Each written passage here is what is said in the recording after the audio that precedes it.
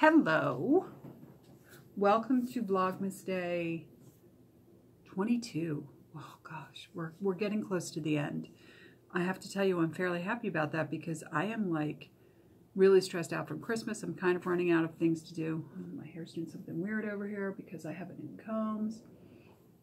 I don't know about the rest of you. I love this hairstyle. I actually used to wear this. This is how I wore my hair in high school. Not even trying to do vintage. It was just like a way that my mom showed me to do my hair, and I started wearing my hair this way. But let me show you one. Let me show you what happens to my combs. Can you guys see that? Can you see? Let's see. Let's do this. Can you see how horrible this poor comb looks? I know, right? So if you don't know how to do this, you take the front piece here, kind of pull it up, and you take your bottom piece and you pull it back against it. And you put the comb in and you get this nice like puffiness up here. You can also back tease this. I don't back tease my hair because I don't have to, because I have enough hair for several people besides myself. So I never back tease it, and it also really damages your hair when you do that a lot. So if you're gonna back comb, you need to make sure that you're also taking really good care of your hair. So sorry about yesterday's video. I was just having a day. Everything was going wrong. The stove wasn't working. Like, even the bottom drawer of my stove where I keep my cookie sheets, it like went off track, and then I couldn't get it closed. Well, I couldn't cook with the thing open because, as I've said before, my kitchen is insanely small, and I don't have enough room in it to have a drawer like that open. So I finally just jammed it. I probably broke the stupid thing. You know, which I'm sure at some point in time I'll have to pay for if I ever move out of here. But, you know, that stove's only a year old and it's such a piece of crap. But I'm not going to rant anymore. Let's move on to a new day and new stuff. So let's talk about all my fabric. And this isn't even all of it. I'm just going to go over some projects I know I'm going to do, definitely. So I can tell you guys, you know, what's what. So if you watched the video about the vintage sewing machine, remember all this gorgeous eyelet I found, right? And there's a lot of it. There's a whole lot of it. And I love it, but you know, it's eyelet. You can see through it. And then I realized I had this. This is just some basic cotton muslin shirting. It's nothing fancy, but it is almost exactly the color of the muslin. And I had bought this pattern because I wanted to make this skirt out of this lovely gray wool blend. I just wanted a winter skirt to like, not even for vintage wear, just like the kind of skirt that you can put on when you get home at night and you're like, just want to be comfortable. The only thing I have to do is I have to put pockets in this because this pattern does not have pockets. But that's okay. I'm just going to add pockets on the side. I think the zipper, oh, it might have a side zipper, which makes that kind of a pain in the ass, but that's all right. I've done side zippers with pockets before. I'll just figure it out. Or depending on where the seams are, if the seams are in the back of the this pattern, in the back of the skirt, like if this front part I believe is on the fold and then there's 2 side seams and 2 back seams, I will put the zipper in the back seam. And on the 2 side seams, I will add pockets. But it's really hard to see, so I'm going to get close to the camera. But can you see that shirt? It's a, I'll show you the, well, you can't even see it on the back. It's a shirt that buttons up the back and has pin tucks across the front. And I thought, well, you know, that'll be actually really nice because by adding the pin tucks with this, even though it's going to be a little bit problematic, it'll deal with some of the transparency of this material, so it'll be a little bit more modest, shall we say, even though I am the most immodest woman you will ever meet. Hence the reason the name of the channel is Cheap Hussy. You know, and some people have asked me why I spell Hussy with the EY. There was a person who had a YouTube channel called Hussy when I first started. So I added the E because they weren't using Cheap Hussy, they were just using Hussy. And then, you know, I added the E so there was a little more distinction between the 2 channels. The channels completely disappeared. I've had this channel forever. I've had my own, like, just YouTube page thing for years. Years ago, I would try it out for a couponing show. and didn't get it. It wasn't the extreme couponing. It was another one that was after extreme couponing, and I didn't get it. But, you know, what are you going to do? All right, onward and upward. So I have this absolutely fabulous fabric. Can you guys see this? Oh, it's so beautiful. And it's rayon. I did the cigarette lighter test on it, and it's real rayon. It came, I was at a yard sale, and this woman had, I mean, so much. She just had bags of stuff that had belonged to her mother. And she was just getting rid of them. And she had kind of like grouped them out by like this had, oh, I still have the thread. This had yellow thread in there. It had this thing of yellow thread, right? Beautiful professional seamstress thread. It had like a zipper and some, I think a little bit of lace maybe. It was just like a grab bag, and it was like $5. Well, I saw this little baby, and I was like, I'm grabbing it. I have no idea how much fabric it is. I could see that it was a fair amount because the bag was big, and it wasn't folded like this. It was bunched into the bag. So I knew it was at least a yard. I took it home and ended up being 1.25 yards, which isn't a lot, but I think I'm going to try and make, I'll show it to you actually. I have Gertie's books, and I think I'm going to try and make this Gertie shirt out of that fabric. So it'll kind of be like, you know, like the Hawaiian shirts that the men wear, but a little more feminine. I do have a men's Hawaiian shirt, like a dad shirt, that is really cool. I don't think it's vintage. I think it's a vintage reproduction, but I really like it. I wear it all summer, and I tie it around my waist and wear it with jeans and do the whole vintage gal thing. And I think that's what I'm going to do with it. I think I'm going to make it into that because I've wanted to make this shirt for a while, so I think that's what I'm going to do. What else? Okay. So I have this fabric. And this, I really love it because it's polka dot, but I'm kind of at a loss what to do with this. And while I was looking in here, I noticed there's some really, Gertie's got some really nice skirts. And so I'm thinking of maybe doing one of her skirts. I just don't know which one yet. She's got great skirts in here. I have the Gertie Sews, what is it? Gertie Sews Casual.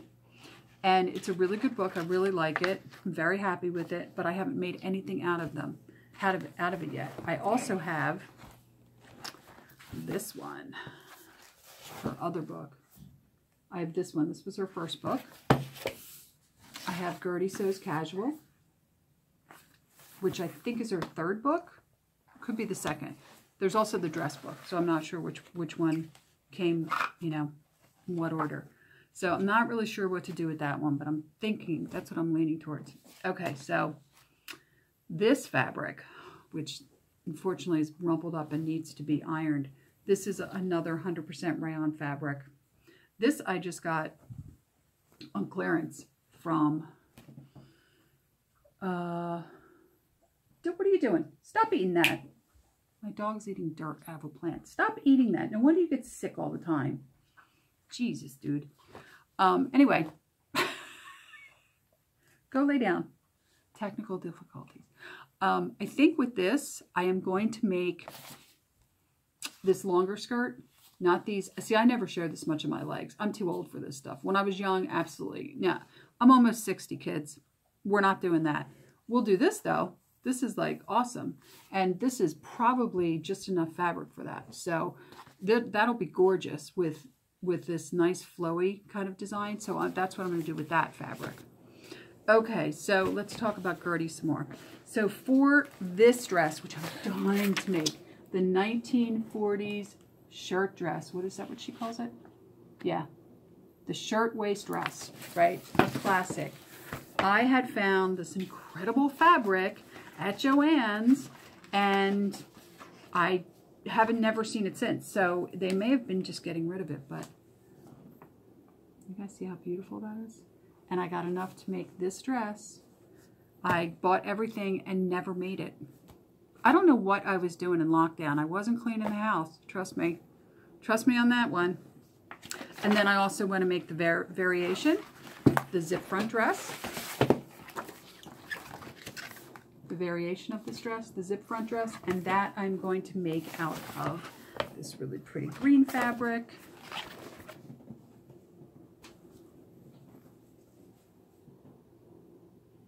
And, you know, zip front. It's going to be great. In fact, finding all those metal zippers that that woman had saved, I'm going to use one of these metal zippers, if she has one long enough in there, on this. I just want some house coats.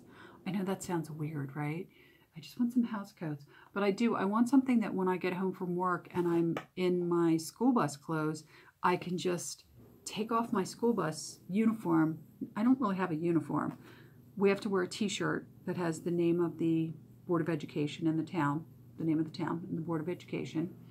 And they're in lovely colors like this very weird blue or orange. And I don't like the orange, so I opt to wear a hoodie that is that highlighter yellow, because we have to wear that also. And then we can wear khakis or jeans. We can wear anything except yoga pants and leggings. That's their only rule. So, you know, but for a person like me who used to work in corporate and used to buy every piece of clothing that Banana Republic made that was even slightly vintage inspired, to then go to wearing jeans, and I wear my Doc Martens all the time for work, and wearing a t-shirt and a hoodie, it's like a little bit of murder. It's kind of murder. All right, so I just want to get some house dresses so that when I come home from work, I can throw on a house dress and take off my uniform and feel like, well, I was going to say feel like a woman, but it's not even like, just feel like even slightly attractive, like, ugh, and the clothes I wear for work. All right, so I digress. So you guys remember this? Found it in the sewing cabinet. It's 3.5 yards, which is more than enough for lots of things. I thought about doing a dress, but I really want a blouse out of this. So I have this pattern, and I'm thinking about this blouse here. The only thing I don't like about it is, see this, it's bracelet length. I'm not a big fan of bracelet length. I always feel like bracelet length on me looks like I got the wrong size because I'm so tall. But this, if you can see this here, the shoulder pads, and how the shoulder is sewn in with the gathers here. I do like that aspect of this. So I'm not sure if I'll make this fabric into this, but it's going to be something reasonably close. And other than that, I have some odds and ends of fabric that I just don't really know what I want to do with them. Like the fabric I got at the thrift store. It's cute, but it's very like cottagecore, which is a new word that I just learned. You kids with your crazy expressions, your cottagecore. I didn't know what cottagecore was, but I was like, wow, okay, it's a good definition. I won't dress like cottagecore, but I have two fabrics actually that are kind of cottagecore. Let me show you the other one. This is totally cottagecore. And I look at this and I'm like, I'm never going to wear this. Like I have zero interest in wearing this fabric. And it's only a little over a yard, so it's not really a lot. I mean, I could maybe make a top out of it, but that's about it. But yeah, so I don't really know what I'm going to do with some of these other fabrics I have. But we will see. And I will try and shoot sewing videos, but you know how good I am with cooking videos, so can you imagine how fun it's going to be for me to shoot, you know, sewing videos. Anyway, I don't know. I'll keep you guys posted. I did get some new patterns this week. Let me show you what I got.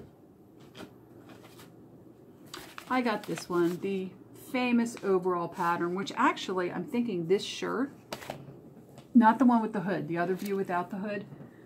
This fabric would probably make a nice shirt, right? Because then if I do the denim, the overalls, I can wear this shirt with it. We'll see. I haven't decided yet. I have more than enough to do this shirt with or without the, you know, with or without the hood. I keep watching people's videos about this, and apparently the hood is tiny because women back in those days must have had very small heads, because the hood doesn't, everybody says the hood is like this tiny, tiny little hood. I mean, I could also do this, but I just, yeah, I'm not. You know, this fabric was in this sewing cabinet, so it's all good. And there's my lovely sewing machine, which is a 5190, by the way, and everybody that I've seen on the internet has said that this is a fabulous machine. I'm going to take it to be serviced. I want them to check the electrical lines. I want them to do it like a once-over, give it a tune-up, because I have seen people talking about how, because it's an older sewing machine, it has the fiber over the electrical wiring, which means you can get a shock because this is an all metal machine. But I'm going to get her a little love, a little TLC, and then we'll see. All right, guys. Well, that's the end of day 1000 of Vlogmas, or no, we're only up to 21, but, or 22. See? We're only up to 22. So I'm not sure what I'm going to do tomorrow. Tomorrow is Wednesday, and I still have another day, because Thursday I'm going to show you how to do the bacala, which I've been changing the milk every day. It's been sitting in my refrigerator. I've been changing the milk every day, so I still have to show you how to make the bacala, and I still have to show you guys how to make the baked French toast with the panettone and show you what panettone looks like. So all of that in the future. I don't know what I'm doing tomorrow. I have no idea. Tap dancing, juggling, I don't know, riding a unicycle, I'll figure something out. But until then, if you like my videos, if they make you laugh, which I'm sure they do for anybody that watches them, please like, subscribe, and like I always say, please comment. I love comments and nobody ever comments. So I will see you guys in the next video. And yeah, see you tomorrow. Bye.